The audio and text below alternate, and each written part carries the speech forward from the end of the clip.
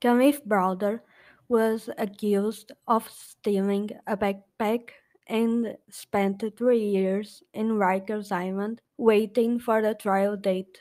On the 3 years, two were spent in a cemetery cell. Kalief Browder becomes an image of the way Black Americans are treated by the justice system and police. When Khalif was still a baby, his biological mother put him for adoption because of her drug problems. He was raised by his adoptive mother, Vanita Browder, and he lived on Prospect Avenue, Bronx, New York. Khalif was raised in a loving family and was described as intelligent and funny. In 2009, when he was 16 years old, he was charged with grand larceny after police testified that he had stolen a bakery truck for a joyride and crashed it. Although he pleaded guilty at first, he later claimed that he was just a bystander. He was charged as an adult, registered as a young film offender, and put on probation. On May 15 of 2010, Khalif and a friend were heading home after a party when they were stopped by policemen. He thought the police were carrying out a routine stop and frisk. Stop and frisk is a New York City Police Department practice of temporarily detaining, questioning, and at times searching for weapons and other contraband. Khalif and his friend didn't know that in a nearby patrol car was a boy named Roberto Bautista. Roberto was with the police looking for the two black men he believed had stolen his brother's backpack 2 weeks earlier. He identified Khalif and his friend as the thieves, and they were both apprehended.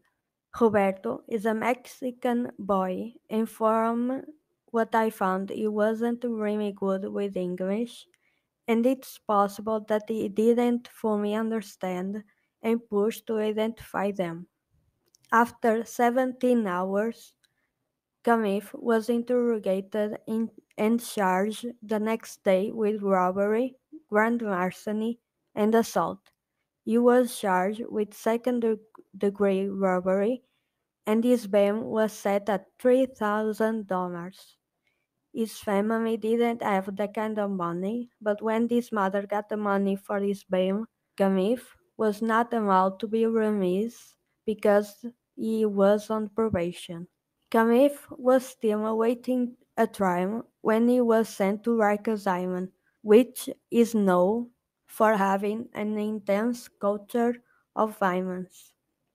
Khalif said that he suffered countless abuses by the hands of inmates and correctional officers. On September 23 of 2012, a video was recorded showing Khalif being assaulted by prison guards while in handcuffs. He made several suicide attempts while in prison, although correctional officers intervened to make sure his attempts were unsuccessful. Khalif later said that the correctional officers provoked him to do it. He said in an interview that, quote, prior to going to jail, I never had any mental illness. I never tried to hurt myself. I never tried to kill myself. I never had any thoughts like that. I had stressful times prior to going to jail, but not like during jail. That was the worst experience that I ever went through in my whole life. In March of 2013, after appearing before 8 judges, the judge, Patricia Di Mango, offered an immediate release in exchange of his admission of guilt to two misdemeanors, with credit for time already served. Kalief rejected the deal and was sent back to Rikers Island. In May of 2013, the judge, Patricia Di Mango, ordered the release of Kalief in anticipation of the dismissal of the charges against him. Roberto Bautista had returned to Mexico and could not give testimony against Browder. After Kalief's release, he passed the GED (General Educational Development) examination and later enrolled at the Bronx Community College. After Kalief's release, he passed the GED (General Educational Development) examination and later enrolled at the Bronx Community College. He also joined the Future Now program that offers a college education to previously incarcerated youth. In May of 2015, he received an A grade for a paper titled A Closer Look at Solitary Confinement in the United States. Quote, Solitary confinement should be looked at as a whole around the United States and even through changes toward the solitary confinement system have begun in some states. More needs to be done and addressed around the country. In a lot of jails and prisons, there are a lot of living circumstances in practice that go on within that are not addressed that people need to shed light on, like solitary confinement, for example. Maybe another form of punishment or segregation should be implemented to deal with inmates who break jail rules as opposed to inmates who cause severe harm to other inmates and to correctional officers because the mental health risk it poses are too great. Kalief worked as a tutor in mathematics for the GED, as a security guard, and also handed out flyers near Wall Street. He said Kalief filed a lawsuit against the police department of New York City, the Bronx District Attorney, and several correctional officers. The suit claims he was falsely arrested, maliciously prosecuted, and denied a speedy trial. In 2014, Kalief said in an interview with The New Yorker, people tell me because I have this case against the city, I am alright. But I'm not alright. I mess up. I know that I might see some money from this case, but that's not going to help me mentally. I'm mentally scared right now. That's how I feel. Because there are certain things that change about me, and they may not go back. Before I went to jail, I didn't know about a lot of stuff, and now I'm aware. I am paranoid. In 2015, after turning 22 years old, he hung himself at his mother's home. 1 year later, his mother died of heart complications. In 2016, President Obama announced the end of solitary confinement for teenagers in federal facilities. Obama wrote for the Washington Post.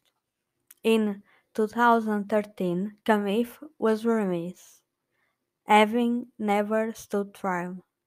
He completed a successful semester at the Bronx Community College, but life was a constant struggle to recover. from the trauma of being locked up alone for 23 hours a day. One Saturday, he committed suicide at home. He was just 22 years old. In January 2019, New York City settled a civil lawsuit with the Browder family for $3.3 million.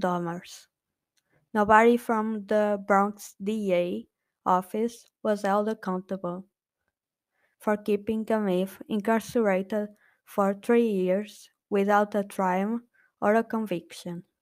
In October of 2019, the New York Council voted to close down Rikers Island by 2026.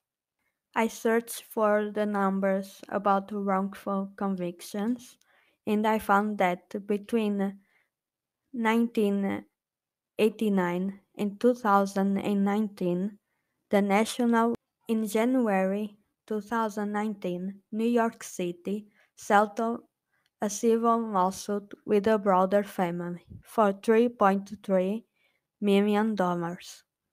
Nobody from the Bronx DA office was held accountable for keeping Kalief incarcerated for 3 years without a trial or a conviction.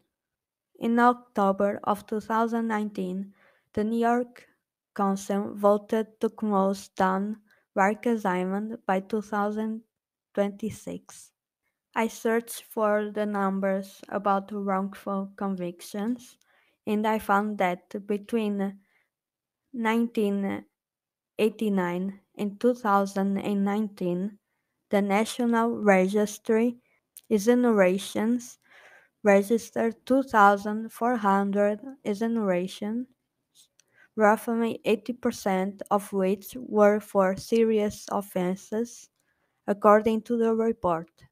Of the 2,493 innocent individuals were sentenced to death and then exonerated before being killed. I also discovered that while black defendants were marginally more likely than white defendants to be victims of misconduct, 57% to 52%, the racial gap was substantially bigger for drug offenses, 47 to 22%, in murder cases, 78 to 64%. This is everything for today's case. And if you want to know more about this story, go to Kalief Browder Foundation and donate if you can. You can find in the show notes the link to Kalief Browder Foundation and international hotlines to everyone that is struggling with suicide thoughts.